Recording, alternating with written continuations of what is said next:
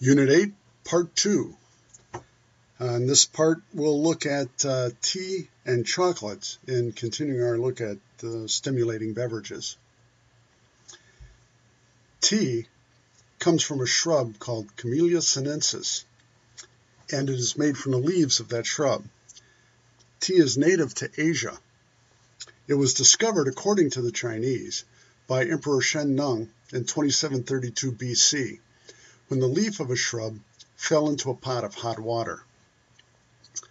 Another legend, and this one's my favorite, has it that a Buddhist priest vowed to stay awake for 7 years to contemplate Buddha. But after 5 years, he was finding it hard to stay awake. He chewed the leaves of a nearby shrub and discovered he was then able to fulfill his vow. The spread of tea. It reached Europe sometime around 1610, again with the Dutch traders. It reached England 40 years later in about 1650. By that time, there were already many coffee houses in London, and the coffee houses were the first to bring tea to the public. 1680, this is 30 years after it first reached England, the British imported only 100 pounds of tea in that year. By 1700, they were importing 14 million pounds of tea per year. Tea leaves have high concentrations of tannins, and they are believed to discourage herbivores from eating the tea plant. Could range from anything from caterpillars to cows. They don't like the taste of tannins. They don't eat the tea plant. 2 inventions in 1904, tea bags and ice cubes, caused a revolution in tea drinking in the U.S. The tea bag, it's interesting to note, was sort of an accidental invention. A tea merchant sent samples of his various teas to customers sewn up in little silk bags. The customers, not knowing exactly what the bags were for, just dunked the bag with the tea inside into hot water, and bingo, tea bags were invented. Also, in addition to camellia, tea is sometimes made from holly tree leaves. Tea has several positive health effects. Black tea lowers total and LDL cholesterol levels. LDL is the bad cholesterol. A chemical compound in tea can boost the body's immune response to pathogens. Tea has no effect on HDL cholesterol levels. And tea has lower concentrations of caffeine than coffee, but it's higher than most standard colas. Over the centuries, tea drinking has given rise to sometimes elaborate ceremonies. The Japanese tea ceremony is probably the height of serving tea. It's not meant so much as a ceremony about drinking or consuming tea, as it is a ceremony to convey respect to those to whom you are serving the tea. British tea time is another, somewhat less ceremonial observation of tea drinking. Here's a photograph of some tea leaves, and the smaller the leaf, the more expensive it is. It makes sense because the smaller leaves can produce less tea.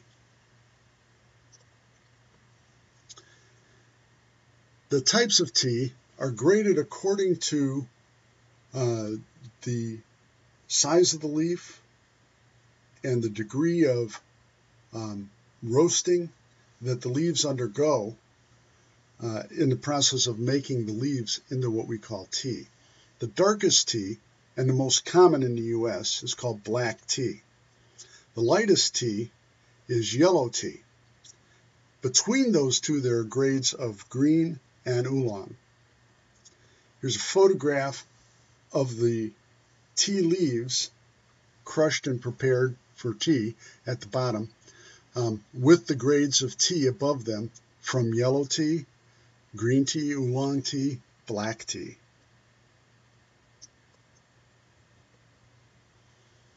Tea is grown commercially on tea plantations.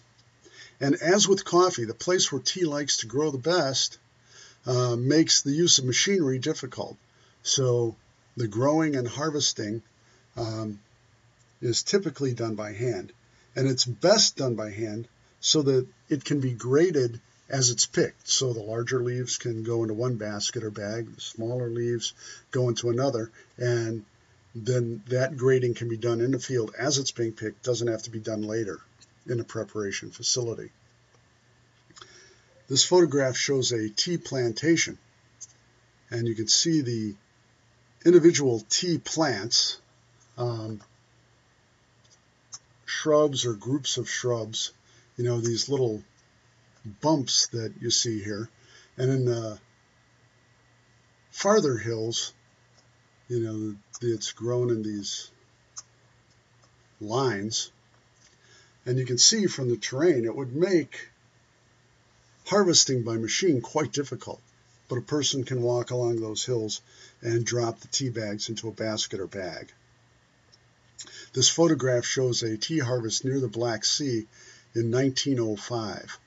And the harvesting methods haven't changed a great deal since then. Notice the tea harvesters each have a basket. They're picking the proper leaves, dropping them in the basket.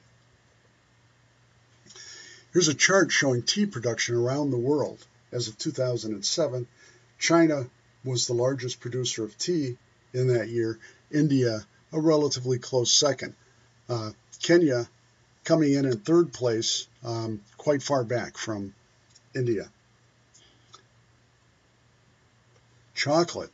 Chocolate is our last of the stimulating beverages that we're talking about. It, like tea and coffee, contains some caffeine. Chocolate is derived from the partially fermented and then dried and roasted seeds or beans of the Theobroma cacao tree. This tree is native to Central and South America. The Mayans had chocolate. They consumed it as a drink, but as an unsweetened drink. If you know what chocolate without any sugar tastes like, it doesn't seem that would be that pleasant of a drink. This shows the Theobroma cacao tree with the pods on it in various stages of ripening. The larger, more orangish pods are riper than the smaller, more purple pods. These pods contain numerous seeds. Unlike coffee where you get one seed per bean, there are numerous seeds per pod.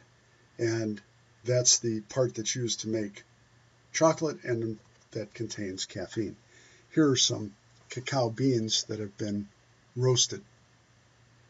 Much larger than coffee beans. Chocolate also has health effects. May have a positive effect on the circulatory system. It also contains antioxidants, which may have anti-cancer effects. It's anti-diarrheal. But since the main ingredient in most chocolate that we consume is sugar, it can also have detrimental effects when consumed in quantity. Here's a photograph of one of the Theobroma cacao pods cut open to expose the seeds. And you can see there are numerous seeds and much larger seeds than we would find, for instance, in coffee. So, summing up, caffeine, which exists in all of these drinks. It's a naturally occurring plant alkaloid compound. It's a central nervous system stimulant. As such, it increases the heart rate, increases blood pressure, stimulates respiration, and constricts blood vessels. It can improve athletic performance by drawing on fat reserves for energy. This is particularly important for long-term athletic contests that last for a couple of hours. So it'd be towards the end of a football game, for instance, or a bicycle race or a marathon, that sort of thing. The body doesn't normally draw on fat reserves for any source of quick energy because it takes some effort by the body to convert that fat into compounds, the sugars primarily, that would provide that energy. Caffeine helps to streamline that process a bit and makes those fat reserves available not as instant boosts of energy, but as a source of energy sort of in an ongoing contest. It also can increase motor skills of conditioned reflexes. Conditioned reflexes are those things that athletes would talk about as muscle memory. Certain things that you do over and over repeatedly, throwing a baseball, swinging a golf club, certain things that you do often enough that your brain doesn't have to become heavily involved in telling your body how to move. Because caffeine is a central nervous system stimulant, it speeds up the responses of the nervous system, and things that don't have to go through the brain to happen can happen more quickly. On the downside, caffeine can cause insomnia, again because it's a central nervous system stimulant. Same thing for nervousness and same thing for irritability. So not all good news, not all bad news. That's our summary of stimulating beverages. Additional effects of caffeine that have recently been studied. Remember I said there were studies of birth defects in caffeine that weren't always conclusive. But a recent study in 2008 seems to fairly well link caffeine consumption to instances of low birth weight. 100 to 199 milligrams per day, which is roughly a cup of coffee to 2 cups of coffee or so a day. There was a 20% increase in the instances of low birth rate, with consumption of 299 milligrams a day, 2 to 3 cups of coffee, regular coffee per day in an 8-ounce cup, keep in mind, not the large sizes that we normally consume coffee in. There was a 50% increase in low birth weight. Interesting, alcohol had similar effects, and the association of low birth weight was held throughout a woman's pregnancy. Finally, we have a chart here showing the amount of caffeine in various drinks,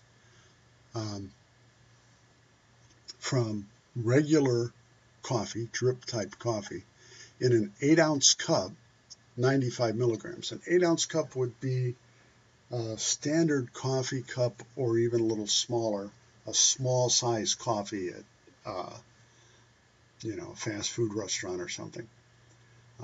Espresso in a 2-ounce cup has even more caffeine, 128 milligrams. Colas, normal colas, have in a 12-ounce serving about 30 milligrams of caffeine. Lemon lime drinks with caffeine added in a 12-ounce serving, about 55 milligrams. That would include things like Mountain Dew. Red Bull, 8.3 ounce serving, 77 milligrams. Black tea, about 42 milligrams in an 8-ounce serving. And hot chocolate in a 6-ounce serving, only about 5 milligrams of caffeine. So coffee, particularly espresso, highest caffeine content of our commonly consumed stimulating beverages.